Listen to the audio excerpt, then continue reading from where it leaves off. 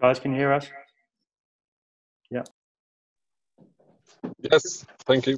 Everybody got recording that needs recording? Can I please, Max? Okay. Sort it out, Anton. Anton, you're going to kick us off if that's okay. Absolutely fine. Nuno, how are you? It's nice to see you. Look, obviously, with every day that passes, the situation during the pandemic, the COVID-19 situation, seems to get worse in the country. Are you concerned that football may have to stop at some point? I'm mainly concerned of the situation that we are living as a society, that we cannot move forward and go back to a normal situation. The virus and the pandemic is affecting a lot. The increase of cases is growing in a scary way. This is what is my main concern.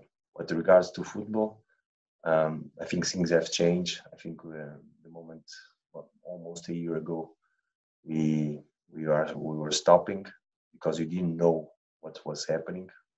The virus was something that we never had experienced. You didn't know what can provoke, what can cause. So it was a lot of doubts. Now, after the restart, I think everybody made a big effort to go again to football under the circumstances that we are.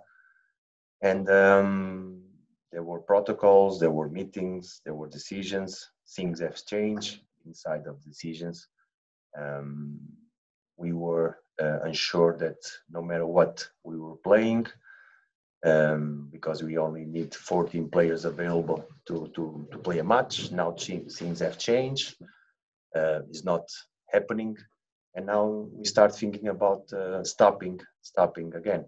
And I don't know for sure what is better. What I think and I'm afraid of is if the decision is to stop, the football as we know now will not be the same. And this is my biggest fear, because the schedule will go crazy. It will be impossible to even finish the league and think about the Euros. So what I feel is that if we stop, everything will change. A new football will come, probably with the Super League, probably with other competitions, and then it will be a matter of which clubs will survive. So it's a tough decision to make. You say it's been a scary time. We don't see what happens at the football club for obvious reasons, but how difficult has it been for you, the players, the coaching staff during this pandemic? Extremely difficult for all the managers, all the players, all the clubs. It's been, for everybody involved in the game, it's been very, very hard, very difficult to plan, always with the fear that you prepare a match, then you wait on a result of a test. Can you use the player? Can you not use the player? You're going to play a club that has cases.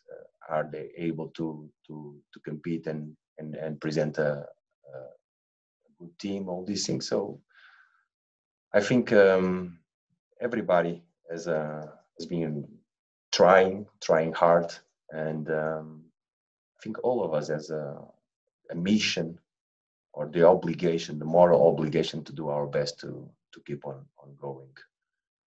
That doesn't say that we are insensible what's happening around us. It says that I think this spirit is required in these moments. If we go and complain about all the situations, the answer is clear. So we stop. But giving up now will have big impact on the future for sure. You talk about the consequences for clubs and for leagues. Is there anything you'd like to see happen in right now to potentially protect teams, protect clubs, protect leagues? I don't know. Honestly, Anton, is much wider than just a simple opinion. I'm aware, and I can see a lot of opinions coming from all over the part in the game: managers, players, staff, fans, broadcasters. Maybe it's the right moment to get together and try to hear all the voices, all the opinions, getting all the feelings from everybody, especially the players. How are they dealing? The doubts that they have, the fears, so we can make a good decisions. If I come here and give my own decision to you, someone agrees, someone don't agree, but I don't have a chance to tell you the why behind the opinion. So maybe it's the right moment for everybody. Like we always, I think, always in English football did. All the decisions were made with common sense and all the parts involved. So this is what I expect now, sooner than later, a proper meeting with all the sectors in the game involved. There has been some good news, especially for Wolves over the last week. The club gave us updates on various players coming back from injury, including Raúl Jiménez. How is he? How great is it to see him back around the club a bit more? It's very good. It's very good to have Raúl around. It's very good to see him improve. It's very nice to see him smile and already doing some exercise in the gym, and having the positive thought that he's going to return and join us. This is what pleases me and everybody around the club the more, that we gonna have Raúl back. And Johnny as well is back in training. No, how that's important not is it true. he returns? That's not true. Oh, so it's back. That's not true. There was an update on Johnny though, positively again. There was a medical update that I think was last week. Johnny still is improving. He's doing really well. He's working very hard, but he still has time to rejoin us again. We have Boli out. We have Marçal out. We have problems. We have problems that we'll try to find solutions for them. And you've said previously, obviously, it's that you hope the club does bring in players during the January transfer window. Are you hoping that will be this week? We made already the decision of recalling Patrick and Morgan. We still have time. The transfer window is open, and we have to be ready for what can happen. Ins and outs, we always have to be. As long as the transfer window is open, we have to be really ready to react if that's the case, and ready to rebalance if you consider that you still need more options. An interesting game tomorrow night against Everton. They've had a good season. What are you expecting from them? A very tough match. Everton is a very good squad. Fantastic manager. It's going to be very tough. Going back to Molino is always good for us, and we want to compete well. We want to keep improving and having a good game. Thank you, Nuno. Thank you. Jonathan, have you got any questions? Yeah. Hi, Nuno. You said there that you have problems. Clearly you do, injury-wise. I just wonder, as a manager who famously has been able to select the same team during periods of your time in charge, is this one of the most challenging periods of your time at Wolves? For sure it is. We had seasons before that. I think in the first season of the Premier League, I think we made the same starting 11 10 times, I think. So that reflects a lot on how we were before. Now it's a different situation, and we are ready for it. It's always demanding to all the situations that's happening around us. This particular year is very demanding for everybody. How much admiration do you have for Carlo Ancelotti, both in terms of his history in the game, but also what he's done in his short time at Everton so far? I have a big admiration for Carlo. I know him personally, and I admire and respect him a lot. And in terms of the way he's moved that team on, he's done well, hasn't he? Of course, he's done well. He's done well. He's a fantastic manager, and with very good players in the squad. So the conditions are good, and that's why we expect a very tough match tomorrow, because we're going to face a very good opponent. Can I ask you about Leander Dendoncker? He's had a lot of praise recently. How have you seen him improve as a player, and how valuable now is he to your team? He's very valuable since the beginning. He's a top player.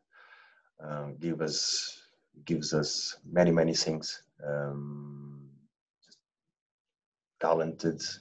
The distance that he and the spaces that he can fulfill in the pitch are very important for us. I'm very happy. And just one final one from me. You said earlier that this might be the right moment to get more people together to talk about the current situation. I guess that would need some sort of, I mean, who would lead on that, Nuno? Who would you like to see leading more in this current situation? The big institutions, health, security, health. I don't know how you could say. Public health, the Premier League, the broadcasters, the managers, the players, the press, the fans, anyone that can give a value and good opinion. I think it'll be wise to get the general feeling of everybody around the game. That's what I meant. But if he has to start, the Premier League should give the first step and then try to get everybody involved.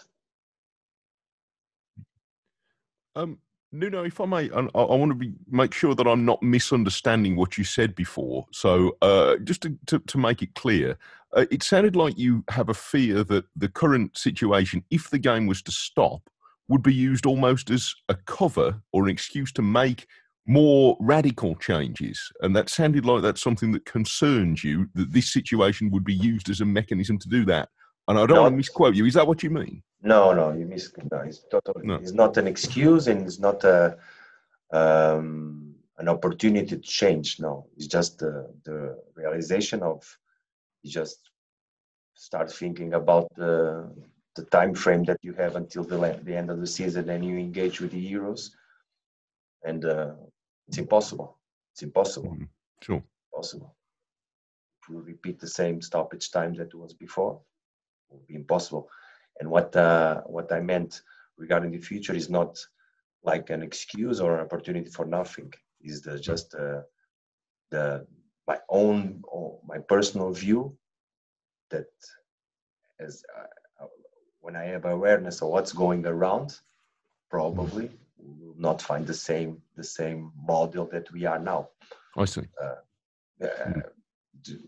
Do you understand? Yes, I understand. Yeah, because presumably, if you had to stop, or if the game stopped, a 1 or 2 week stoppage isn't realistic, is it? Because you'd have to presumably have all the players isolate and then pick up their fitness again. So there would be a minimum period. Is that reasonable to assume? That was the considerations when we stopped the first time.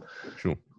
We identified that the time that we stop requires the time for the preparation after. It's equal. Mm. So if you stop X weeks, you need X weeks to restart. Right. So that's not only the moment that you stop.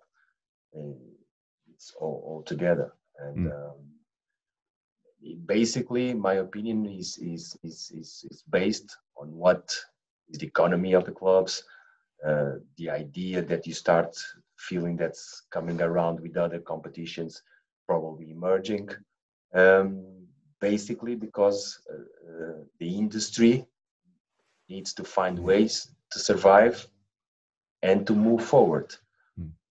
And this is greater than individual clubs. The game needs to act as one. Sorry? This is a bigger problem than just individual clubs. The game has to consider its future as a whole rather than the best for each club. Of course. And based on what we have now, I don't see. Can be. It's only opinion. I'm not sure. It's only opinion, but probably if you make a quick comparison, what's happening in the economic industry, fact, all these things. If you have a crisis, then the strong will survive. All about the rest. True. In the game, this is a pyramid, no? So the problems will start coming from down, and will affect, as the same as I mentioned to you regarding of developing of young players. The gap that is happening in now will have a reflection on the future. Everybody is aware of that. If you are young boys that in a weekly basis they work 15 hours a week. Now they are not working, they are not training, they are not playing football. You start multiplicating by the weeks that this is not happening. I think it's clear, no? Indeed, yes. Thank you. Okay, I think that's it for broadcast. So people can switch